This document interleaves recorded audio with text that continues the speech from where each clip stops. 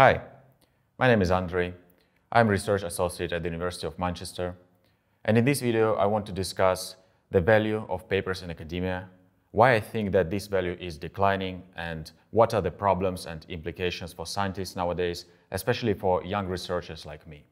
And in this video, I want to share with you my personal experience, show some interesting examples and insights, and I hope that these ideas will be useful for you, especially if you're a PhD student or you're just thinking to join this academic path.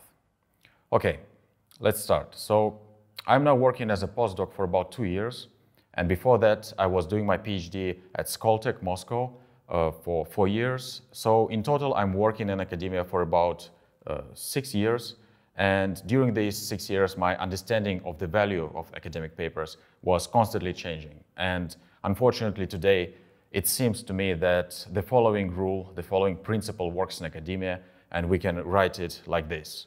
Your career equals your papers. And yeah, I put a small asterisk here because it is not always the case. Sometimes your personal relationship, your networking is more important. Maybe some of your hard skills play a role. But let's say in 90% of the cases, your career literally equals your papers. And if you do not believe me, let me show you just one very recent example. Recently, I was applying for a promotion at the University of Manchester. And when you apply for a promotion, you need to submit certain documents to your department. It is like your CV, some other documents, and a field form, which is, in my case, called individual statement for promotion. I don't think I can share the entire form with you, but what I want to show you is a screenshot of how this form begins. So one of the first things that you are asked when applying for promotion is this small table, which is called Journal Paper Citation Statistics. And you should indicate, since your last promotion or in the last 5 years, what are your citations? What citations did you achieve? And according to different databases like Web of Knowledge, Scopus, and Google Scholar. So, as I said, one of the first things asked in this promotion statement. And honestly, I find this a little bit offensive because this document doesn't ask you anything about your skills, about your journey in research. It is asking you about research later, but first thing is number of papers and number of citations. But yeah, what about my skills? What about my unique experience? What if I have some absolutely crazy skills in visualizing large data sets in Python? No one asks you about this for promotion. What is asked here is number of citations and number of papers. And then I found another document about promotions in the university, which is called Academic Promotions Criteria. Again, this is a document with many bullet points, but I just want to show you how this document starts. The two main points here, which are an emergent record of output, high-quality, peer-reviewed research publications, which means how many papers you have. And second, success in obtaining external research funding, which means how many research grants and fundings you have. And again, this shows that no matter how interesting your research and your ideas are, you will not be promoted without these indicators, without citations, papers, and grants. And this is the reality that I don't like about academia, and these are the problems and the consequences that I want to discuss in this video. So this example, this case with the promotion application, helped me to realize that your academic career literally depends on your papers and citations. But then when I start thinking and working on papers, I found really strange things, counterintuitive things that I want to discuss with you. And I want to start with this topic, that the importance of a single paper, of a single publication, can be very low. And again, I want to share my personal experience. I think a very indicative case study here. I published a very good journal paper 2 years ago in a top-tier journal in power systems research. This journal is very famous. It's called Transactions on Power Systems. And to give you an idea of how tough this journal is, only about 20% of all submissions get accepted. Like, think about this. Out of 10 papers, only 2 papers get accepted. Very rigorous and tough journal, okay? Top-level journal. And I was working on this paper for about a year. And then during the revision process, I was very nervous. I was double-checking, triple-checking each paragraph of my paper to make it very concise and very clear for readers and for reviewers, because I wanted to make an impact. And even with the figures in this paper, I was spending days and days just to make them beautiful. As you might see here, they're plotted in 3D, and I was trying to make them beautiful, transfer them in this vector scalable format so readers and reviewers can zoom in if needed and explore the solutions, the data that I present here. And again, my main goal here was to make this paper useful and to bring some impact. And now I realize that 2 years have passed and I can see what is happening with this paper. And we can check what is the impact of this paper. We can go to my Google Scholar account and see how many times it was cited since then. So what we see here is that for the last 2 years, it was cited only 4 times, which is not that much. But this is not the main problem. I was thinking when preparing for this video, what is the impact that this paper made? What can I name as the impact? And I don't really feel any impact. I don't really see any feedback from this paper. I mean, there were no discussions about this interesting model that I presented. No one came to me, no one wrote me an email, no one ever tried to discuss with me this paper, even though I think it's very novel and it is published in a top-tier journal in power systems research. So what happens in other journals, in bad journals, what happens with some unknown conferences, your publication can literally get 0 citations in several years and no one will read it. So I think it's a big problem in academia nowadays, and I think I had a lot of illusions about academic career. When I was younger, I was reading some stories about Einstein or Stephen Hawking. I like the story that some Russian professors were translating papers by Stephen Hawking in Russian and discussing them in Soviet Union. You know, there was this constant scientific discussion of some new things. And I'm not comparing myself to Stephen Hawking, of course, but I want to see at least tiny impact from my publications. And I don't quite see it, and this is a little bit disappointing. And probably academics who are working many years here, they are already used to this problem and they don't care that much if one of their papers doesn't get many citations. But I do care, and as I said, I want to see at least tiny impact from every work that I publish. Okay, so this eventually creates a huge publishing pressure on students, on postdocs, and we see from this example that it is not enough to publish interesting paper, it is not enough to publish paper in good journals, you need to publish a lot of papers. And when I say a lot, I mean really a lot of papers. But what is the rule here? How many papers should you publish to stay in academia? And I think this rule exists. This is what my colleagues, my manager told me, and the rule sounds like this. 1 journal paper and 1 conference paper per year is the minimum. And if you think about this, it sounds quite doable, just 2 papers per year. I don't say that this is easy, by the way. Sometimes it's very hard to publish 2 papers per year, but it is doable, okay? But what I want to notice here is this word minimum, that this is the minimum if you want to stay in academia. But what if you want to become a good researcher? What if you want to succeed in academia? Then you need to multiply these values by 3 or 4, publish 8 papers per year, and this will be impressive. But you will not impress anyone saying that, yeah, I published this 1 single paper per year. This is not good anymore. In this way, publishing papers becomes the main incentive and the main requirement in academia. And I was thinking about this, that everyone I know is constantly working on papers every day. Again, some simple examples. Sometimes when I have a break, I'm walking here in our department in the open space, and I see screens of people working. Sometimes I just look, what are they doing? And I see that they're working on papers. I see LaTeX or Word editors open and they're typing something all the time, which means that every researcher here probably is sitting and working on papers every day, and not only in Manchester, but in all other universities. And you can imagine the amount of paper produced and the amount of energy and work spent on this. So the problem that this creates, throughout my career so far, I met really tired, exhausted people because of this publishing pressure. Again, from my experience, last year I had a situation where I had a deadline. I had to submit a paper for conference in about 2 weeks, so I had a 2-week deadline. On the top of that, I was working on another paper, and on the top of that, I have a project where I I should be coding in Python, developing some models. So what's the problem here? The problem is that if working in a normal environment, let's say in some company, I can say that the models are more important. This is something real, they are needed, this Python code might be useful. Let's postpone the papers and let's focus on the code for the next few months and only then come back to the papers. But this would be harmful to my academic career and that would be bad for my co-authors. Therefore, the advice that I got is to focus on papers above anything else. And yeah, this is another principle that I want to discuss here today. Work on papers above anything else. And I don't quite like this principle because it creates a lot of bad consequences. Let me list a few here. So first, it's obvious, it's quality of work suffers, quality of projects is sacrificed.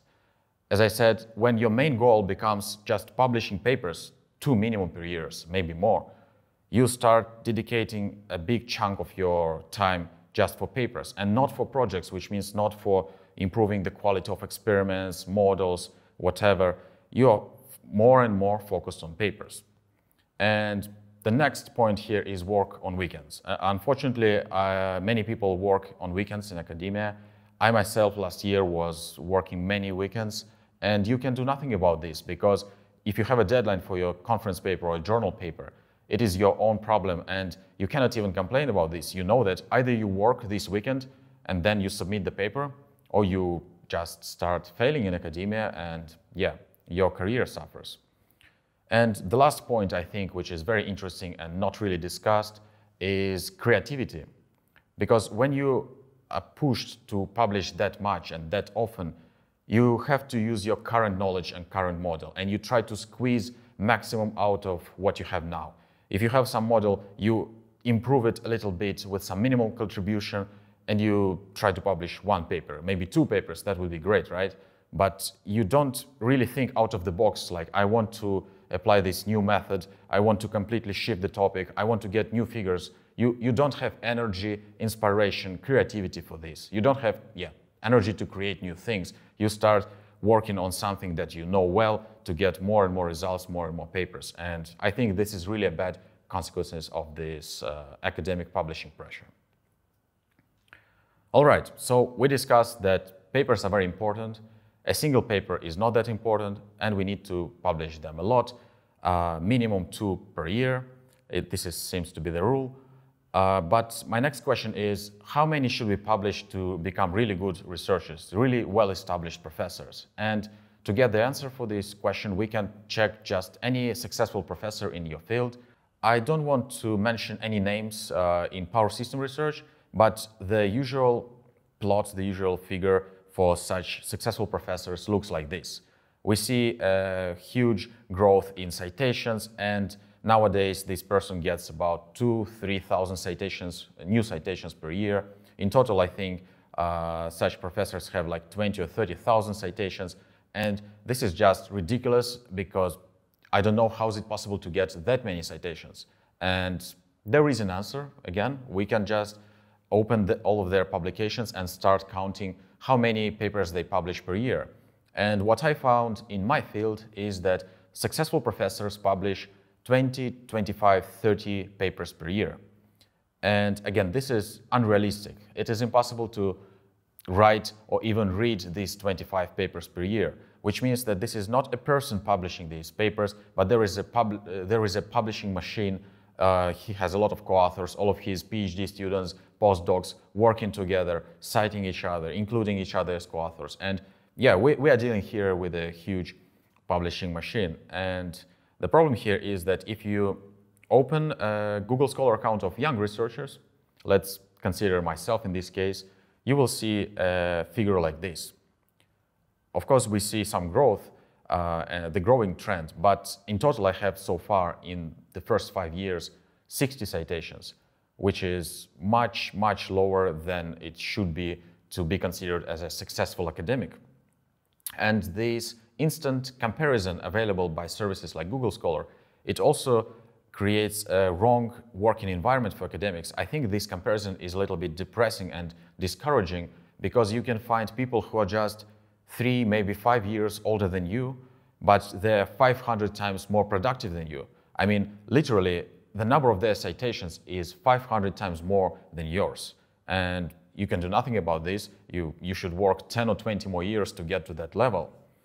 And all of this leads to the next problem that we have more and more papers published. I mean, young researchers are publishing papers, bad researchers publishing papers, and successful researchers publishing papers even more successfully, even more of them.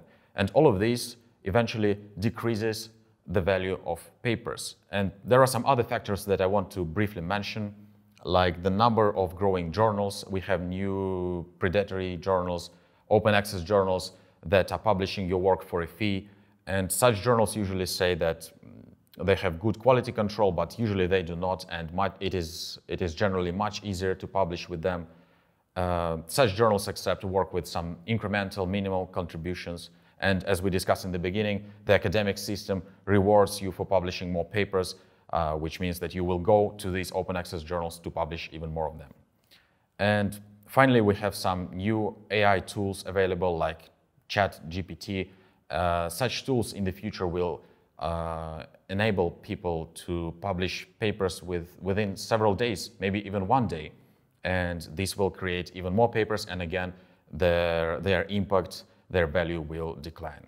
So I see a huge paradox here, that the value of papers is constantly declining, decreasing, but at the same time, we need to publish even more of them. And this doesn't make sense. If you think about this, if something is losing its value, why should you be spending more time and energy to get it? Imagine if we're in a financial market. There will be a huge crisis with this bubble of papers, of many papers that are not cited, not needed. But we are not in a financial market, and it seems that academics don't care about this so much. Maybe they simply don't have time to care about these rules. But what if we just stop and think, is it really worth it? Is it really worth spending a big part of your career, of your life, to finally get this level of 100 papers and few thousand citations on Google Scholar? I don't know, but this bothers me, and I think this is a huge problem in academia right now. And moreover, I saw many people, some of my colleagues, leaving academia because they don't like this publishing pressure. They don't like writing papers every week and maybe even every day, because they have passion in something else like experiments, theory, maybe coding. And publishing is generally boring for them, and therefore eventually they have to leave academia. And again, I think this is a problem that we are dealing with right now. So some final thoughts that I have to say about the importance of papers. I want to mention the relative importance of papers. Again, we have senior colleagues, professors who publish 20-25 papers per year, and if one of these journal papers gets rejected or pending somehow, it is not a big deal for them. But for me, a young researcher, this is the question of life and death, because as we discussed, I need this one minimal paper per year to be published. And I work really hard, I work on weekends, and if this paper gets rejected in a journal, I quickly fix it, resubmit to another journal, and hope that it will be finally accepted so I get at least a few publications per year. And at the same time, you open Google Scholar again, and you see that some of your senior colleagues add 20 items to their account that year. And again, I don't believe that this creates a good working environment, especially for young researchers. So the question is what to do about this. And I have several points to mention, maybe a bit of advice for you. The first one is a funny one. I want to say that you have to love writing papers. And if you do not love writing papers, you should learn how to love writing papers. And at least you should prepare yourself that in the future, you will be learning how to love writing papers. Because without this skill, it is simply impossible to stay in academia and work here for many years. The next point is quite obvious, but very useful. It is actively search for collaborations. And this is what most of the successful professors do. They collaborate with each other, they discuss some interesting topics, and I myself start playing this game. I write a draft of a manuscript, and then I invite a few people, and they agree to become my co-authors. And then in the future, maybe they will invite me as a co-author. So this is a very effective and legal tool to simply multiply your citations and multiply your papers. So if you want to succeed in academia, this is the way to go. You should communicate with people and you should discuss when and what to publish together to increase your number of papers. And the third bullet point is less obvious, but I want to say here that you should try to collect some other achievements for your resume, for your CV. What I mean by this, that it is very hard to play this paper publishing game. So what we can do, we can collect other achievements like joining small research projects, maybe some small consulting projects. Again, I recommend you to talk with your advisor, with your manager or professor, and ask, are there any other small projects or consulting works? And again, maybe you will not get any money from that. Maybe you will contribute just a little bit. But in the end, you will be able to mention in your CV that you have a few papers and also experience in a few projects. And this is very beneficial for your academic career. So again, summing up, I hope that the situation could change in the future. Again, maybe because of these AI tools like ChatGPT, every researcher in the future will have at least 100 publications. And what to do next? Like, where is academia moving? Do we want to say that each researcher should publish like 1 million papers? I don't think this makes a lot of sense. So I think the rules will have to change eventually. Maybe there will be some interesting restrictions, like professors cannot publish more than 5 or 10 papers per year, and only interesting ideas would matter then. Unfortunately, this is not the case yet, and young researchers like me have to adapt to the system and have to play this publishing game. So I hope that this video and these examples that I shared will be useful for you, and let me know in the comments if you have any topics, any relevant problems that I overlooked. And yeah, good luck with your papers. Have a nice day. Bye.